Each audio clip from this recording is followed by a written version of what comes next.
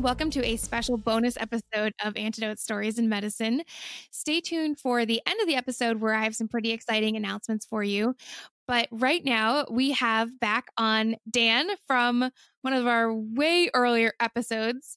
If you have been following on social media, Dan just completed his firefighter stair climb.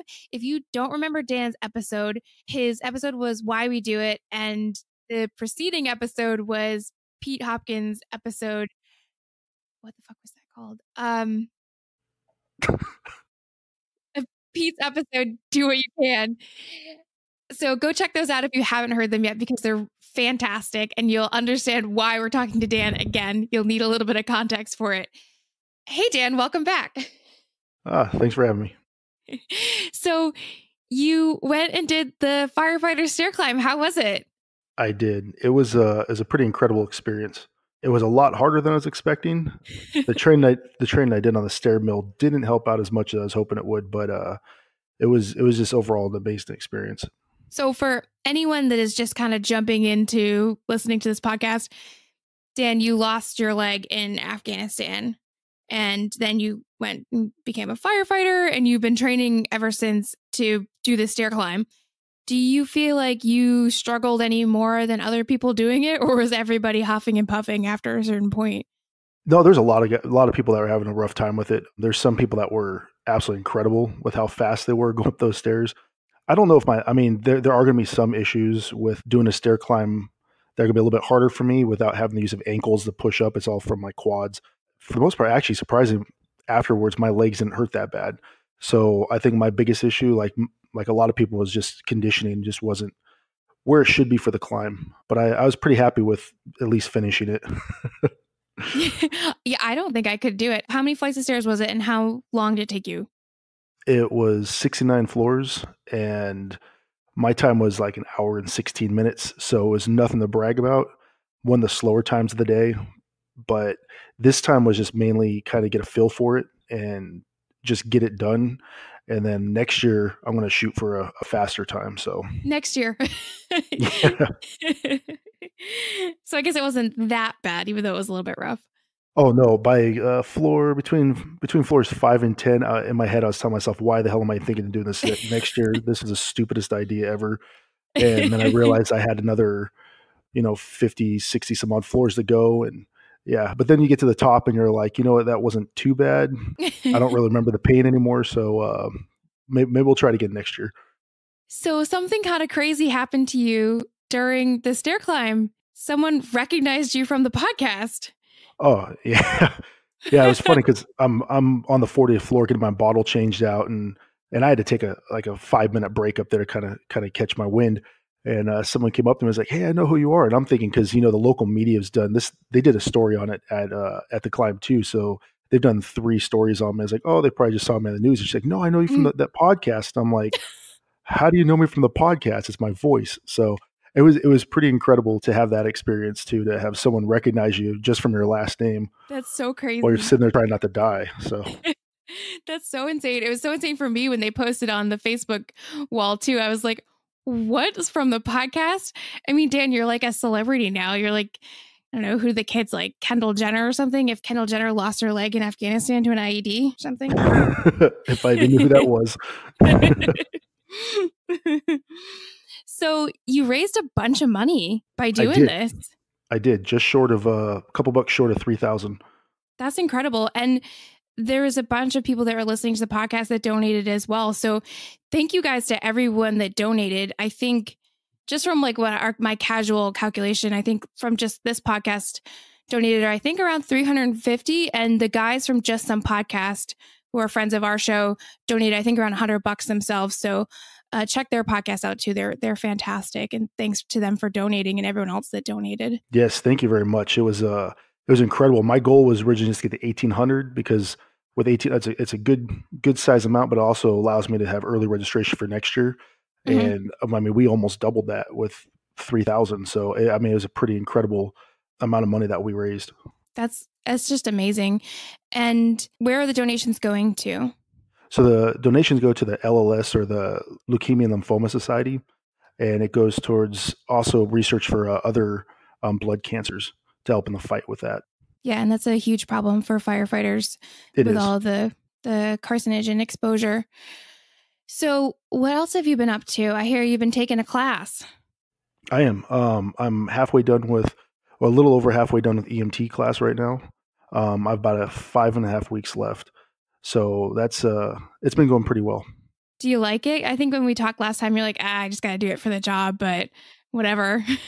I do. It's really interesting. I think it's also a great thing to learn just for just knowledge on it. But I think it's actually really cool. If I didn't get so motion sick, I would love to go to paramedic school. But it's really amazing learning the stuff that we learn. I mean, we learn way more than we're going to be actually be able to do as EMTs. Right. So it's really neat learn all the different basically how to to figure out what's going on with someone and put all the pieces together to come up with what's wrong with the person. So I think it's actually really amazing. Yeah, when I took my EMT class, I mean, this was in high school. I mean, this was so long ago, but it was just like, oh my God, there's all these things that you could problem solve to figure out what's going on, even though I couldn't really do much of anything about it. Just trying to like run through the puzzle in my head and see what was going on. I just fell in love with it. And kind of that adrenaline of going to calls and doing all of it. I loved it. And I ended up teaching a bunch of like BLS classes too over the years. It's just a lot of fun, and it's fun to get people excited about it too, because it's great just general knowledge, but it's just kind of really cool just to see how things work, and especially different like pathophysiologies and stuff. Oh yeah, yeah. What part are you guys on now? Today we're going over psychiatric emergencies is what training is today. So we've been going over the different ones, cardiac emergencies, neurological emergencies. Now we're on Yeah. the psychological aspects of it now. And psych emergencies are probably one of the biggest things you're going to see in EMS, especially at the BLS level, and probably one of the areas where you could have the biggest impact. But I think, unfortunately, EMS does not get great training in this. We could do so much better as far as handling psychiatric emergencies. And that's something I only really learned way, way late down the line in my career. But it's very interesting, and just always have compassion when you're dealing with someone that's having that kind of emergency. You see some wild stuff when you're working BLS and you go to a psychiatric emergency, and it can get very, very dangerous.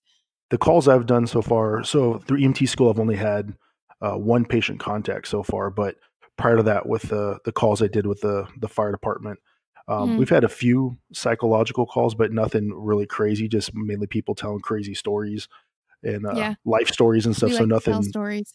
Yeah. So they and there's a big problem with drug use and stuff going on. So I haven't had a whole lot of experience with that yet, but it's going to start happening now because with that's a great thing about being an EMT and getting that certification done is I can be a bigger part of the calls when I go on them. And Yeah. so I'm doing another ride along this Friday and then next Monday. So try and get as many patient contacts as I can. And so I'm pretty sure I'll get a lot more exposure to the psychological side of it. How much ride time do they have you do in EMT school? So they want you to get at least 5 patient contacts with Okay. either the local fire department or the ambulance company that works out here too. So it's at least 5, but we're all shooting for more than that. I think I only did like 8 hours of ride time with a paramedic truck when I did my EMT. So it was like, I mean, we did more than 5 patients in that 8 hours, but it was still not much of anything. And then they're like, I did some ER time too. It was again 8 hours. And I was like, there you go. But many EMT programs don't even do clinical time. They're just like, okay, go ahead. And then you just learn on the job. So, Yeah, but it's great you're getting to do that. That seems like a really good program. Is it yeah. through a community college or through a fire department? It's through our fire department. Central Kitsap is running this program here, and there's others around the area, but this is through Central Kitsap. That's great. Has there been one thing in particular that you've really enjoyed so far, or one thing you really hated? It's all been kind of I've kind of enjoyed all of it. I really like the cardiac side of it. I really like learning how the blood flows and how the heart works and all the things that go along with that. There's been a couple like areas like the gastro area had a little issue with trying to learn all the parts of that, and then trying to keep up with like the time tests. That's been Mm, a hard. Some of these tests are like, oh, you have 40 minutes to do a 50 question test, and like you're trying to think because the questions are written so crazy. You're like trying to take your time to read it slow, and you're like, I'm running out of time. yeah. But I think cardiac's been my favorite part of it, and I think neurological second. I think it's really cool learning how the body works. Yeah. Anything else you want to say before you head out for, I think you have a test tonight?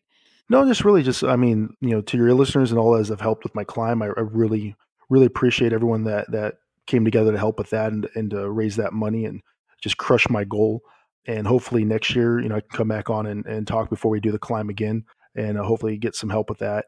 That's pretty much the big thing, is just, thank you to everyone that helped me with the climb. And I look forward to coming back and talking with all of you again in the future. Yeah. Thank you so much for coming back and giving us a little bit of an update. It's so cool to have an update, and so insane that you got recognized. So Yeah, it I'm was. so proud that you got to do it, and good luck in EMT school. And hopefully you'll maybe get motion sickness treatment and you can go into paramedic school or do it in a stationary position.